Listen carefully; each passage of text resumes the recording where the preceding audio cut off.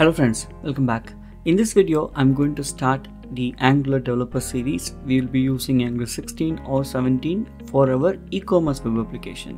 What I'm going to do is, I'm going to take a beautiful template that was available as free in the internet, which is this one. This is closely related to the e-commerce application. It's just that instead of the other items, they're selling the organic stuff. But I'm going to change this to the Angular, and you can see I've already changed it.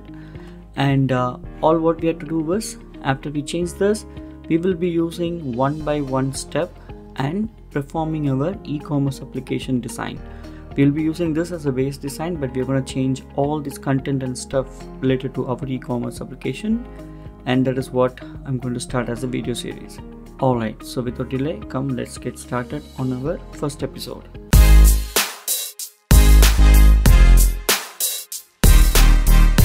Now let's get started with one by one step. So if you go to my GitHub repository, github.com/learnsmartcoding, you will have a repository called e-commerce smart cart hub web app. So if you're following my channel, I have already provided the microservices that is required for this e-commerce web application. Now having that as the base, we will be developing the e-commerce website, like the web application, from this repository. So as and when we finish each episode, the completed project will be uploaded here. You can always rely on the main branch, but I will also start putting each branch for each episode, so you know where to start, what is the difference in the code. Now having said this, what I've done is I've just googled it and then found a free template, and this template closely matches to our e-commerce application. The only difference is this one is mainly meant for the organic vegetables and fruit selling, but we're going to change all of these photos and everything to our e-commerce web application. So it could be like we will be selling anything in the e-commerce site, so we're going to change all these photos and everything. But pretty much whatever an e-commerce site is required, this has everything, right? And then this closely matches to the design that I've already done.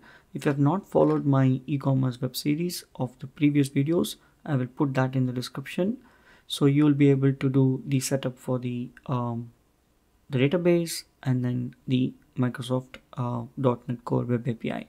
Don't worry if you do not have all of those things. I will still hold the Web API in the public URL, so you can still use that directly to just start developing the e-commerce website in Angular, right? So if you're just an Angular developer, you're not you don't need to worry about the .NET Core Web API. Everything will be hosted. You can use the Web API directly.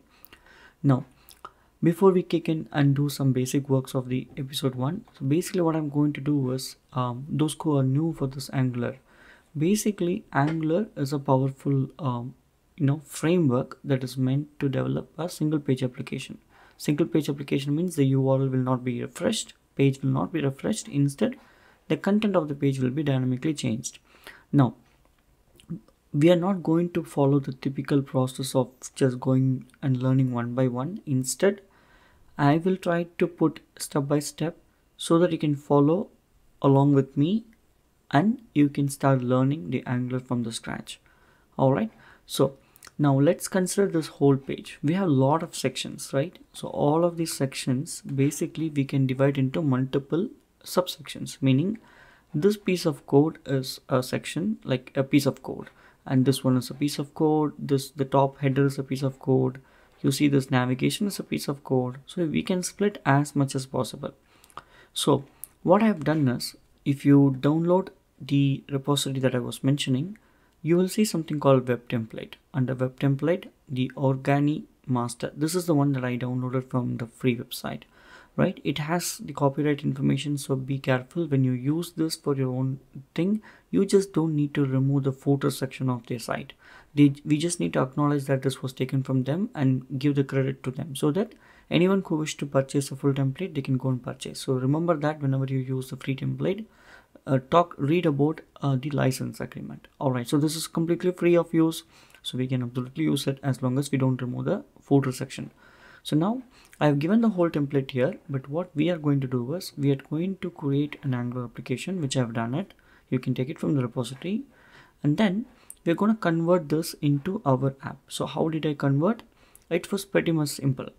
So all what you have to do is you need to initially, if you just open all of these things, initially what will happen is you will have an app component and then you will have an HTML, right? The HTML is the code which will have the Angular application. So we are going to create components and split this piece of code. That is what we are going to do. Alright, so let's start. So if you see the index.html, that's where our general component details are there. So what we have to do is we have to go to the reference file, right, from where we are going to convert it.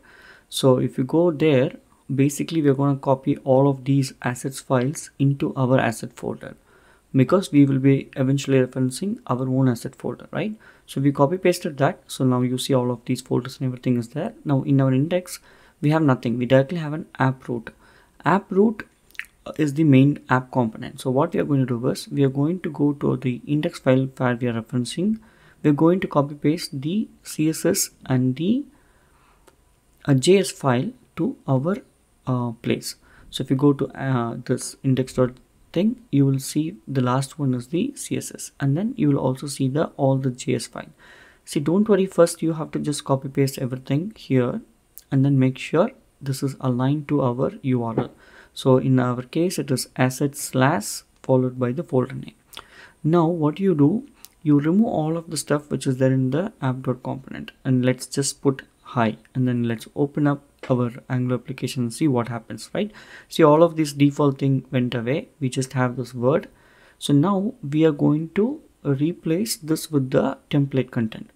So now I copy pasted everything that is there in the template index.html, right, within the body, so that everything is here. And then see, I copied everything from the body and pasted, and our Angular application is now showing up everything here, right, except 1 or 2 sections. Almost every section is loading. So this is what we want, right? See, this most of the stuff is loading. Now this is the first step. The moment you are able to get to this level, which means you are referencing CSS and the JS files are correct. Now each one of these sections, as I told you earlier in the video, each one of these itself is a section. We can change those into a component. Okay, so let's talk about component. That will be the first part. Alright, now what we are going to do is we are going to open the terminal as a new terminal. You can see that. By doing that, we will be using the CLI command. The first command that we will use is ng space generate space component space followed by the component name. In this case, I'm going to provide my component name inside a folder. So component / component name. First one is the footer component. The moment you do this, the CLI will generate the component for us, and let's take a look at the component. See, component will have 4 things. Anything that is spec.ts is all unit testing. The first one is a component, right? So a TS file will be decorated with a class on a component decoration. So it will have 3 things: styles, template, and selector. Selector is the one that you will use it. HTML is the one which is a piece of HTML code. CSS is just the CSS meant only for the component, right? So now you got this. Now the moment we add this component, that has to be registered here. That's why it goes to the main module called app module under the declaration. So under the declaration, the moment we say there is a component called footer component, under that module this component will be added as a register. Similarly, we will talk about more during the other feature about the imports and other stuff, but what you have to know is bootstrap. App component is the first one, gets bootstrapped when the Angular application is loaded. Now we created one component, right? So what we are going to do is we are going to go to the app component where we copy pasted the whole code. We take this single piece of code, which is the footer code, and then cut this and put it into this HTML. Okay, so now we have split a piece of HTML into a separate place. Now let's load and see. You will not see the footer which is removed. Now how do we bring back that footer? That's why we are going to use the component. Take the selector and go to the app component, and you use the selector as the component. See, the moment you use like this component, meaning this piece of code is now added here automatically, which means anything that you write in the TS file will be executed. Right now we do not have anything, but we brought the HTML back here. Now what we are going to do is we are going to take this each section and create separate component and put these HTML into their respective components. So the next one is basically the block selection. So I'm just going to name the way it is named in the HTML. Later we will change according to how we want, so don't worry about it. I'm going to cut this piece of code and also put it into the new component that we created. So this is what exercise we will be doing it for all piece of code, but in order to save time, I'm going to fast forward and see how it works. Okay, so for in order to go further, first let's keep this app blog section here, so which means when I load it again, that piece of code has come here. All right, so let's do this little quick. So we have done all of these things, and we'll be doing this for all the sections. Now there's one thing you should understand, that is also called ng generate component. There's a shortcut called ng space g space c. So G for generate, C for component. You can use that kind of a shortcut as well.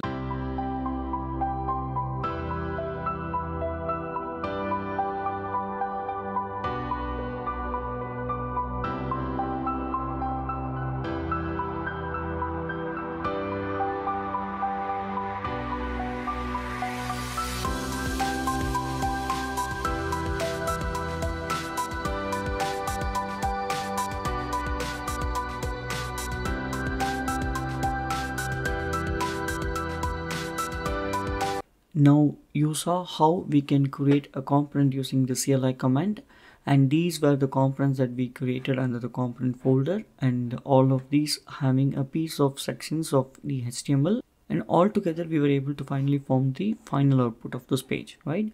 This is our starting point. So this is how you will use the existing template to do all of this work. I hope you enjoyed this video. You now know how to start with an Angular application, how to use a free template, and how we were able to use the Angular CLI to generate the components. And we also understand what are components, how they are organized. All right, so follow along with me for all the episodes. It will be very interesting, and I'll try to give you as quick as possible. And if you have not subscribed to my channel, subscribe to my channel. I will see you in the next video. Thanks for watching. If you found this video helpful, please give it a thumbs up and subscribe to our channel for more tech tutorials. And don't forget to hit the bell icon to get notified when we post new videos. If you have any questions or suggestions, leave them in the comments below. Happy coding!